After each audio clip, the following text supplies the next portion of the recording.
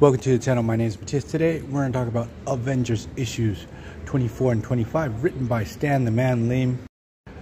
So I've been having a blast reading all these Silver Age comic books as of late.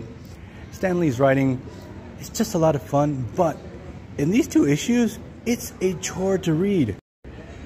In this story we have the Avengers having to deal with Kang and the Avengers going to the future.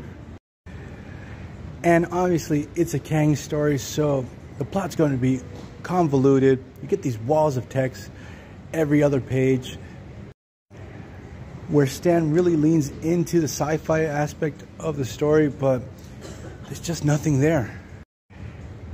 And every time someone from the future interacts with an Avenger, they always say the same thing. You primitive people from the past and your stupid ways, so on and so forth. It gets very tiring. So the story starts off, we have Captain America who has left the Avengers.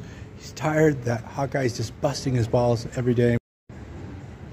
I find it hilarious that the Scarlet Witch is really sad because she's not going to see him train in the gym anymore.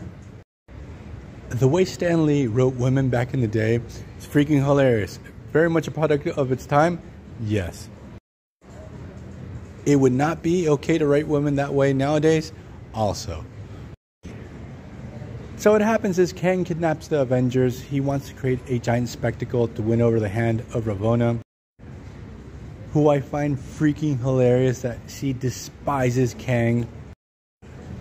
He's willing to do anything to win over her hand and heart. And she can't even look at the guy. That part's actually pretty fun.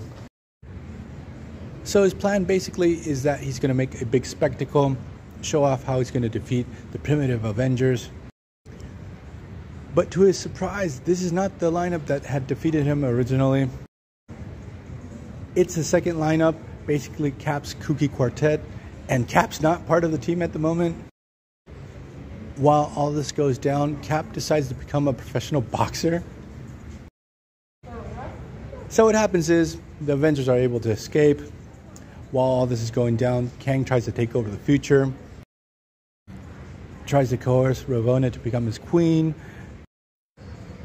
Then Kang battles against the Avengers, and after that, one of Kang's generals rebels against Kang, defeats Kang, and tries to take over the throne of Ravonna's father. Kang ends up teaming up with the Avengers. They save the day, and they impress Ravonna to the point that now she's ready to love Kang. And what happens at the end of the story is that we have our heroes.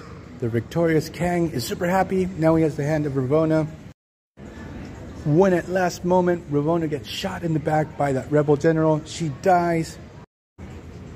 Kang is heartbroken. The Avengers return to the present. End of story. But the thing is, when I read this, it took me forever. Just 2 issues. The dialogues just really weighed it down. It became very boring. So I'm going to leave this video here. I hope you guys liked it. See you guys next time. Bye.